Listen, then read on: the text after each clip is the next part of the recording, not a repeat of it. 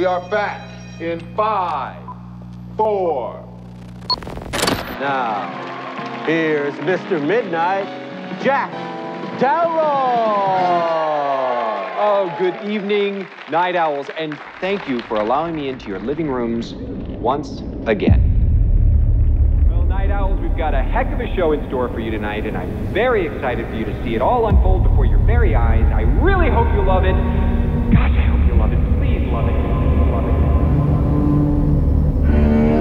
I'm trying to host a nationally syndicated talk show. And I'm trying to help you keep it on the air.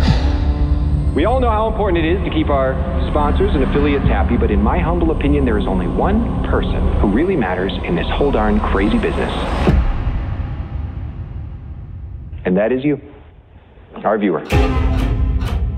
You're meddling with things you don't understand. Whoa! Now, as you know, here on Night Owls, we think it's very important to keep an open mind. Please welcome Dr. June Ross Mitchell and Lily, the young subject of the book, Conversations with the Devil. I really don't think it's a good idea, Jack. She's becoming more unpredictable. That's a good thing. That's why we still do live TV. Ladies and gentlemen, please stay tuned for a live television first as we attempt to commune with the devil.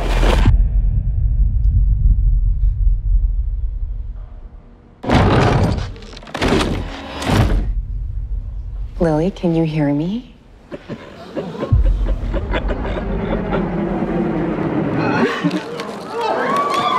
Good to see you again, Jack. Lily, return to me. This isn't about ratings anymore. No one's going anywhere. How could you let it happen, Jack?